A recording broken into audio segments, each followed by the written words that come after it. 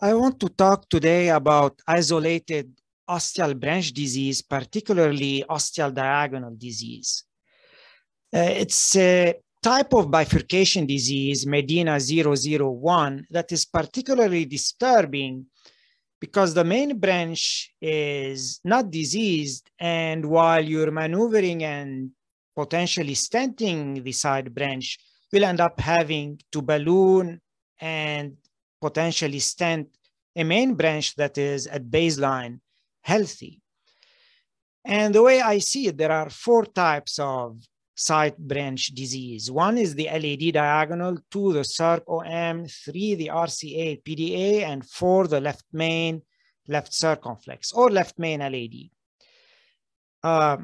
The one that is most challenging and most disturbing to me is always the LAD diagonal. And I will elaborate on the treatment strategy of each of those subtypes, but I will focus on the LAD diagonal.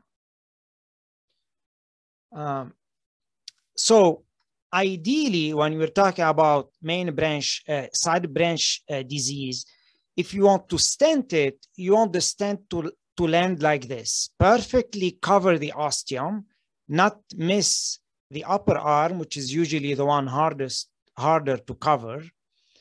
And you don't want it to overhang too much. You don't want it to hang too much. For example, in this case, in order to cover the upper arm of the side branch, the stent had to hang too much in the main branch. Potentially, it will have to touch the wall of the main branch, and that may be the way to do it. But the ideal scenario is this one, where you do not touch at all that main branch that does not have any disease, neither balloon it nor stent it. You just wire it and position the stent perfectly like this. And in order to do that, this is what I would call the perfect T, not T and protrusion, a perfect T with very little to no protrusion in the main vessel. In order to do that, you need to have a very good angle of side branch, and ideally it really needs to be very close to 90 degrees. And the main branch needs to be wide enough to accommodate any little bit of overhang. So if you want to do one stent in the side branch only, like here, you want it to be a perfect T, not a tap with overhang in the main vessel, as this would require ballooning of the main vessel to prevent that stent from touching the opposite wall of the main vessel. Also, this tap would require a kissing balloon inflation to streamline and smoothen flow in a linear fashion into the side branch and another flow into the main branch. And in order to do all those maneuvers for the tap, you need to already have a stent in place in the main branch. That's why tap is part of a two-stent placement strategy, not part of a one ostial side branch stent strategy. You need to already have a stent in place in order for you to do the tap safely. You only do tap after you've already placed a main branch stent. So that's why when we do the T, isolated T for isolated diagonal disease, really the angle has to be close to 90 degrees with a wide main branch. I will now describe the subsets, those four subsets, and describe what strategy can be done to each. So that ideal scenario of a perfect T can be done in ostial left circumflex and ostial LAD simply because one, your angle is close to 90 degrees, two, the main branch is large at this level. So you often can do a perfect T in those cases without having to balloon or touch the LAD or the left main. Just wire the LAD left main and balloon and stent the left circumflex. You end up with a perfect T. Another case where a perfect T is feasible is usually that RCA ostial PDA disease. So RCA not involved, you have ostial PDA disease. You often can do a perfect T without having to balloon or stent the main RCA. Sometimes in some ostial OM disease, if the angle is close to 90 degrees and the circumflex is large, main branch is large, you may also be able to do a perfect T. Okay, again, it has to be a perfect T, not a tap. So here I will move to the LAD diagonal. And before that, I just want to comment on one thing. Some people describe the Szabo technique. I won't elaborate on it here because I don't think it's useful.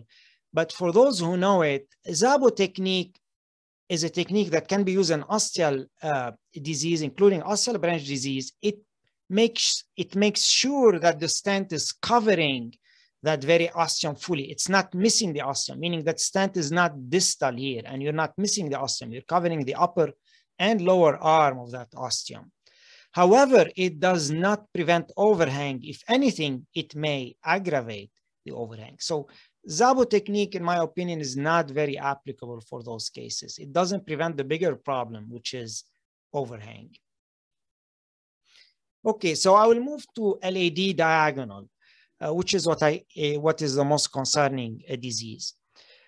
One, since you'll end up frequently having to touch the LAD and potentially balloon and stent the LAD, and since diagonal disease is not usually a deadly disease, the treatment of diagonal disease is done to relieve angina. So really, you should be very aggressive in using conservative medical therapy, multiple anti-anginal. Try your best to avoid PCI of isolated diagonal disease.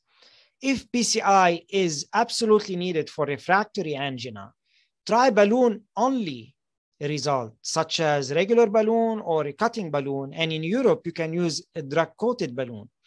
Even if we don't have a drug-coated balloon, if you get a good result with balloon angioplasty, even if there is a high restenosis rate, the restenosis rate is still probably less than 50% if you take the restenosis rate in the balloon angioplasty era. And that's reasonable enough for a disease that is not deadly and when you're trying to simplify things and avoid touching a non-diseased LAD. If the balloon angioplasty result is not good and he has refractory angina, then unfortunately, we have to do some other stenting strategies that I will describe.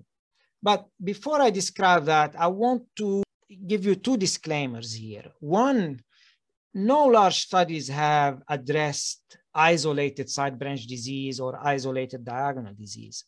So what I will describe is partly my personal experience and partly an extrapolation from general bifurcation studies. Two, isolated branch and isolated diagonal disease is not very common, partly because often the LAD is somewhat involved, even if it doesn't look too severe. So here is my point. Keep a low threshold to assess the LAD by FFR of IVUS if moderate disease is seen in that LAD. It is frequently significant. And if it is significant, then we go to standard bifurcation algorithm and your focus becomes on the main branch, on that LAD. And you can choose to use stent of the LAD with provisional ballooning of the diagonal, or you may choose two-stent strategy, depending on the extent of disease in that diagonal, how long it is and how complex it is. So again, make sure you assess the LAD if you have any doubt, haziness, or moderate disease. And if the LAD is diseased, then your focus shifts primarily to the LAD. You work on the LAD and you treat the diagonal provisionally, whether with provisional balloon, provisional stent, or upfront to stent strategy if the diagonal disease is super tight and super long and complex.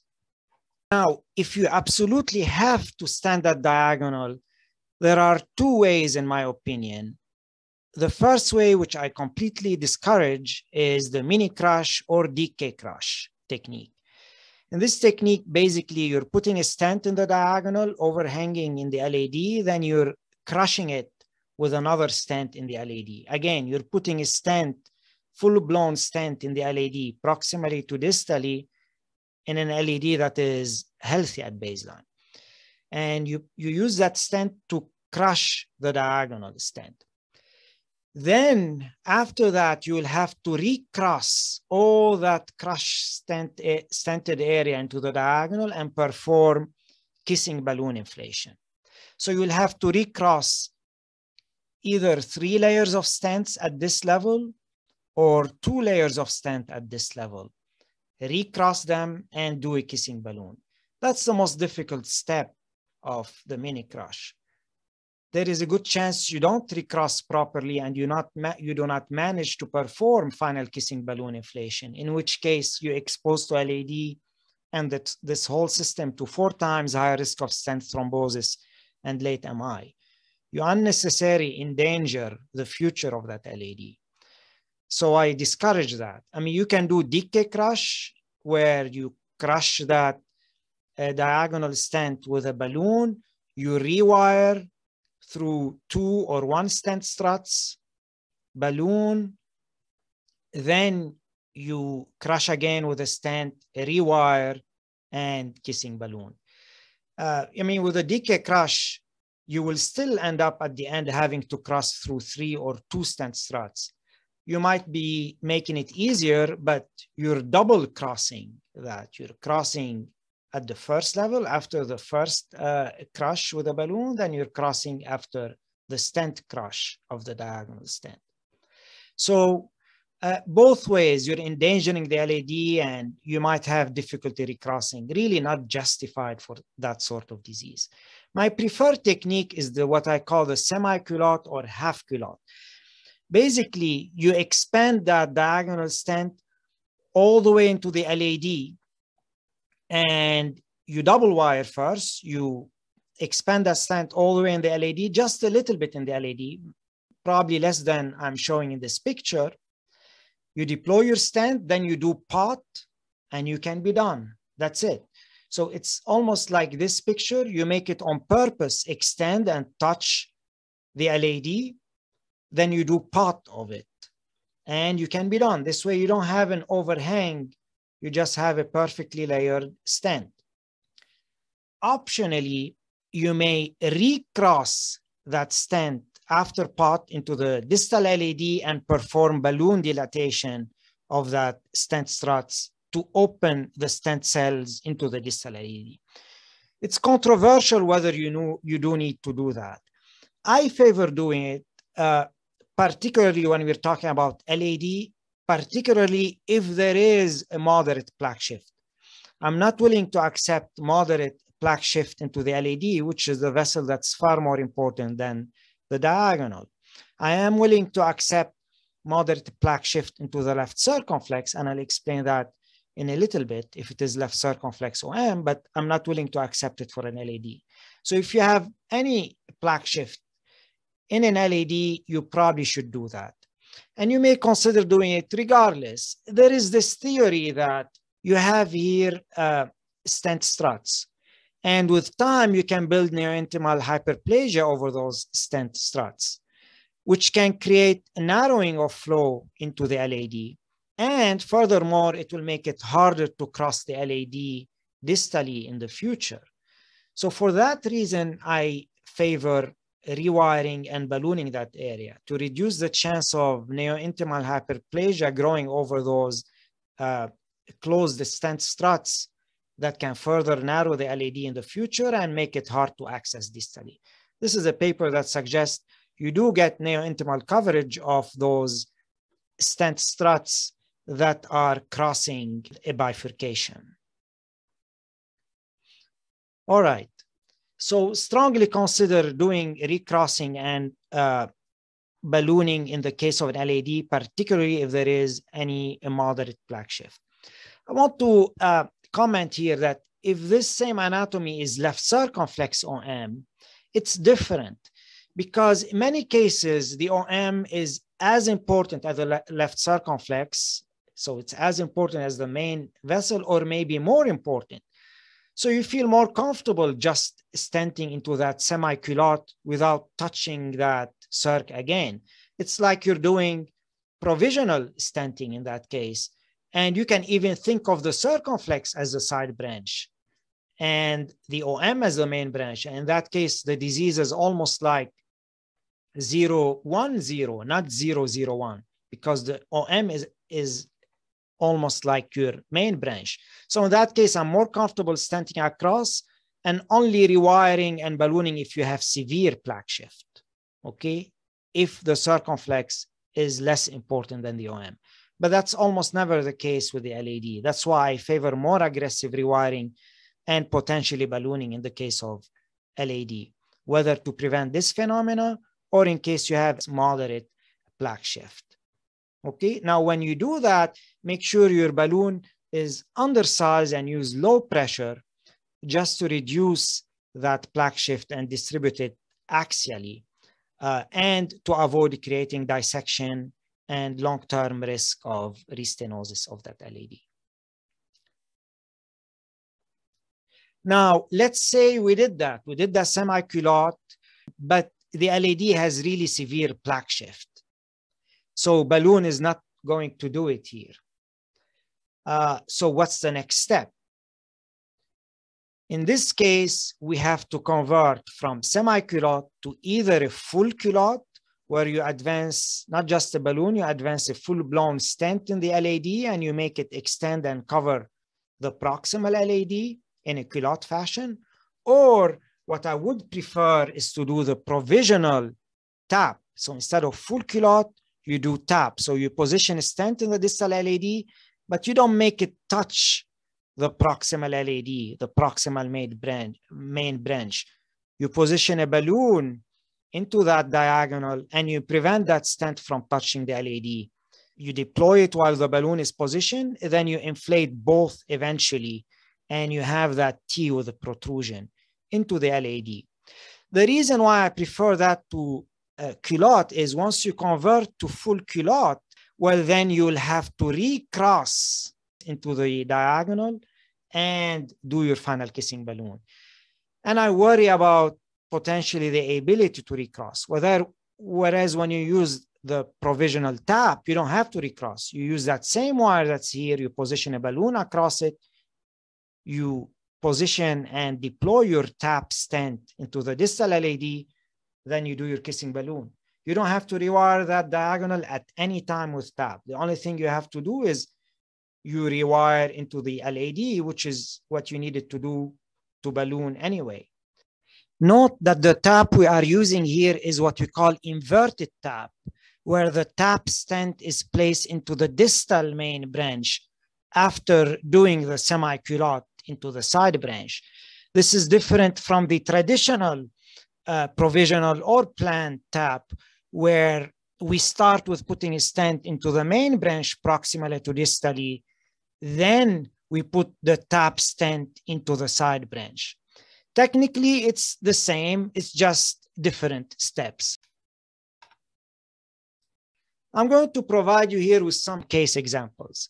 This is a patient who has isolated ostial OM disease. It's a very large OM and no significant disease on the main circumflex.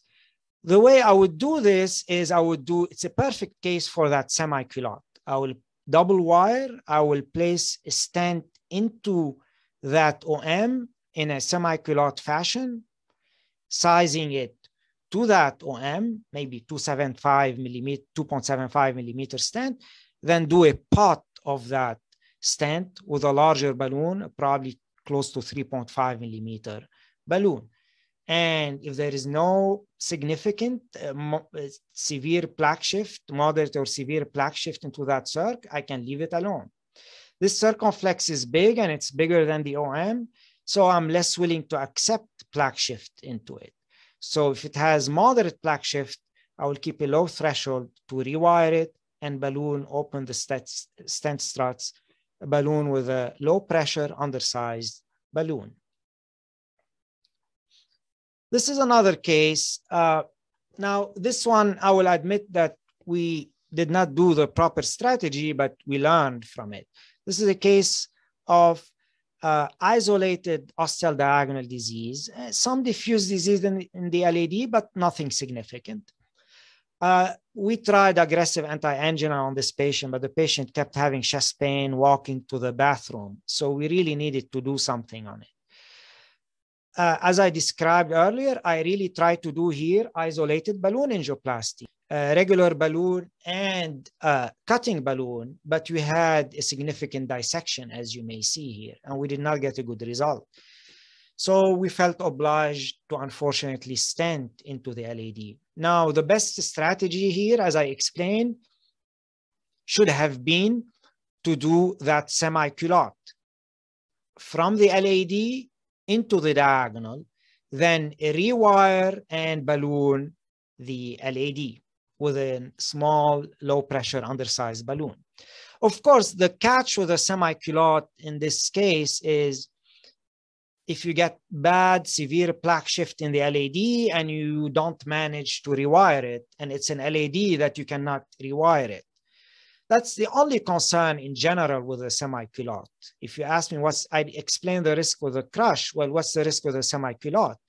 It is the better strategy overall, but the only risk is if by any chance you happen to get severe plaque shift in the LAD, which is not likely, and you somehow don't manage to rewire it, which is not likely because it's easier to rewire through stent cells in a straight shot than to rewire across into a side branch, particularly when you have multiple layers of stents. So technically rewiring that stent into the LAD is much easier than rewiring this one here. But there is a chance you don't succeed in rewiring the LAD. And if you don't succeed, well, you're missing rewiring the most important artery, the LAD, as opposed to missing rewiring the diagonal here.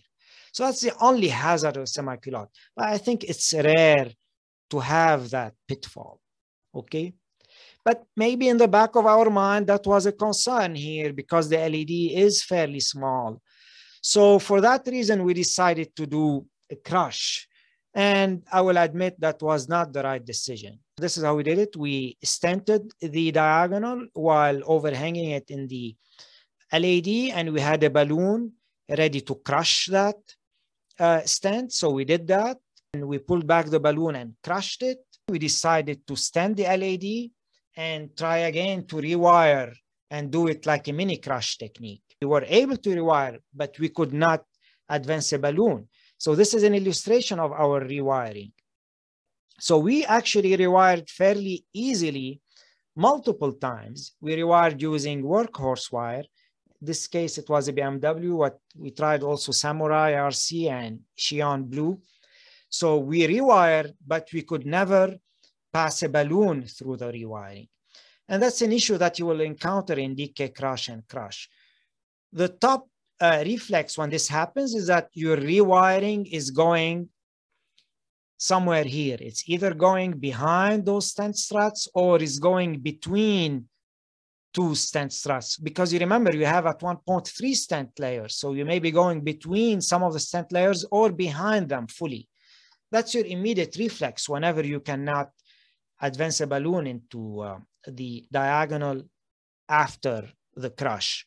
So we rewired multiple times thinking, we will be able to advance a balloon if we achieve better wiring through stent cell rather than behind the struts.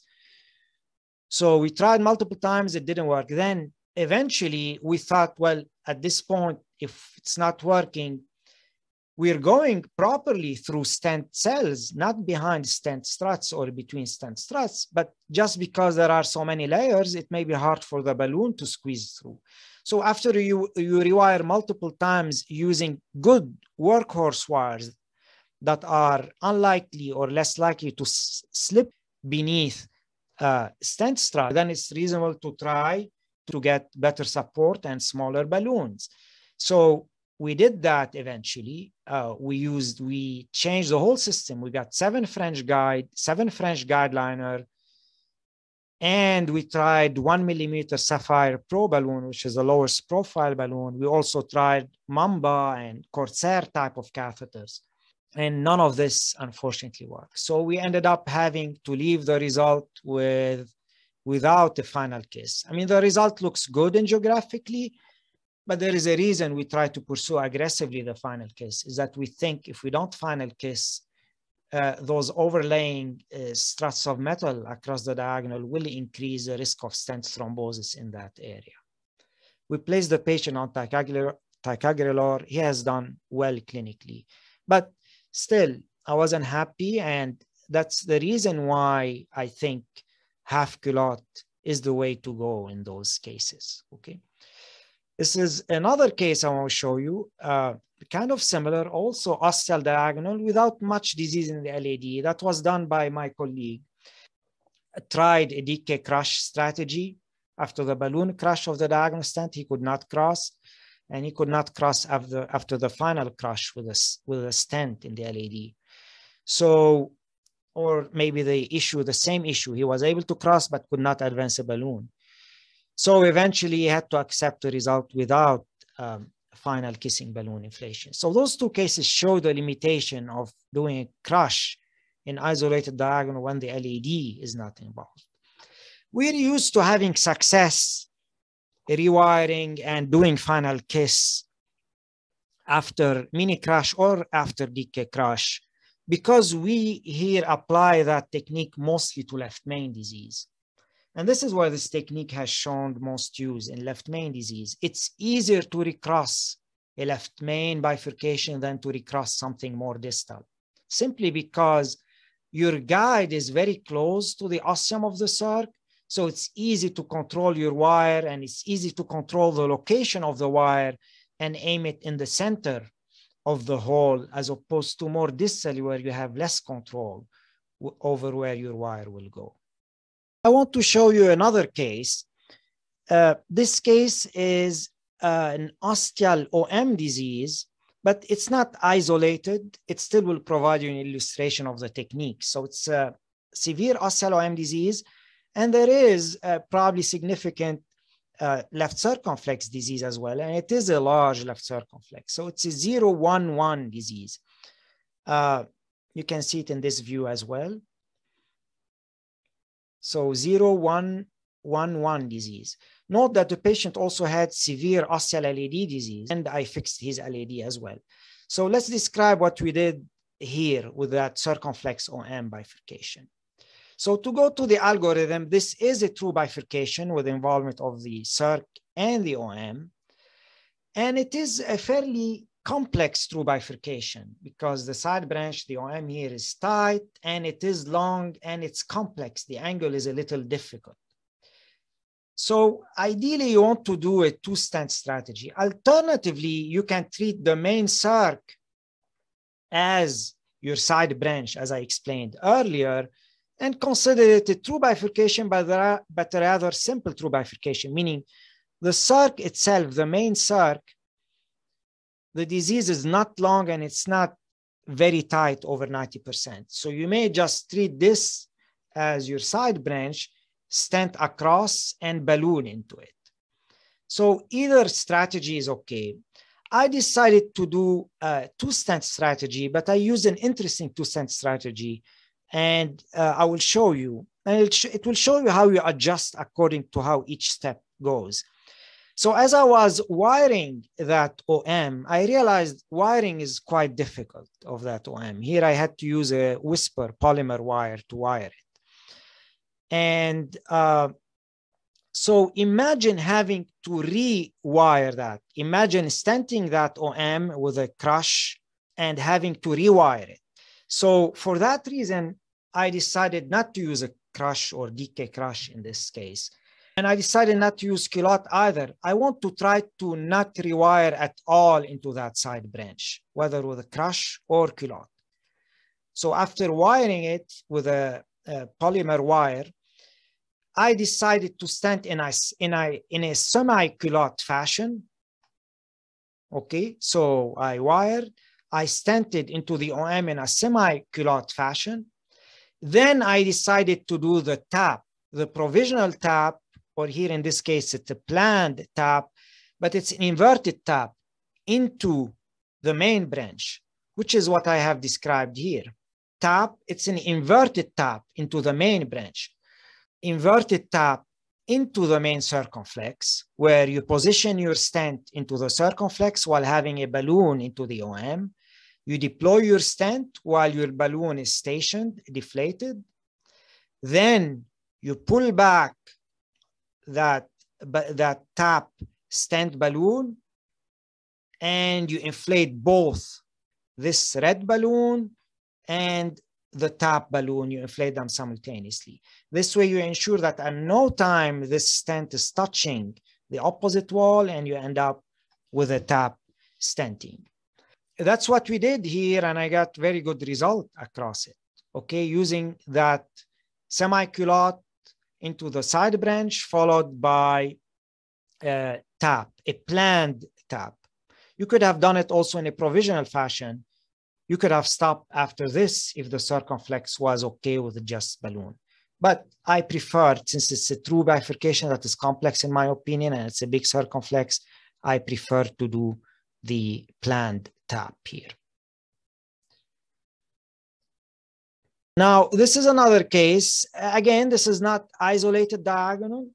This is diagonal with LAD disease. The diagonal is more severe than the LAD. Here, the diagonal is probably 90% or the LAD is 75%. But nonetheless, when you have this, even if the diagonal is the most severe disease, once the LAD is involved, your focus is on the LAD. The diagonal is treated either provisionally with a balloon, provisionally with a stent, or sometimes with a two-stent fashion, depending on the anatomy. So in this case, we have a true bifurcation that is complex, meaning the LAD is involved, the diagonal is involved, it's tight, about 90%, and it is long, over 10 millimeters. For that reason, I chose to do a planned two-stent strategy. However, I would not default you if you choose to do provisional stenting. Even in a relatively complex true bifurcation, it's perfectly fine, I think, to just aim at stenting the LAD and ballooning and getting good balloon result across the diagonal. Even in complex true bifurcation, the evidence is not overwhelming that you absolutely need to do two stents. I think doing a provisional stenting is appropriate, as I explained in a prior talk. And you take into account how difficult it will be, again, to rewire. It's probably better to treat provisionally here with a just balloon in the diagonal than to try to do crush and decay crush and not be able to rewire, end up with a high risk of thrombosis across that LAD. Okay. So anyway, I decided to do a two-stent strategy. And here I decided to do an interesting strategy. And I will show you the options. So one is provisional approach, where you do D1 angioplasty and LAD stent. And only if unacceptable provisional result in the diagonal, particularly if residual disease over 75%, then you do TAP, which I would prefer as a provisional strategy. As I explained before, I would prefer it to reverse crush and culotte. It is the preferred provisional strategy. In this case, it will be the direct tap, not the inverted tap that I used in this case, okay, where the tap is done in the main branch. In this case, I would do tap into the side branch if needed. Alternatively, you can do planned decay crush, planned culotte, or actually planned tap. It's not much talked about, but tap can be used as a planned strategy. Again, because tap is the strategy where it's easiest to rewire, where you need to rewire the least, only one time through one layer of stent struts. And this is what I did here, planned tap. So I wired the diagonal using BMW workhorse wire, then I dilated it. Then I stented the LAD while jailing the diagonal wire. I use here a 3x16 millimeter stent in the LAD. Then we popped the proximal LAD with a short 3.5 by 8 millimeter balloon. Then I rewired that diagonal using a sharply bent, again, workhorse BMW wire. And you can see here, we hook it, then flip it.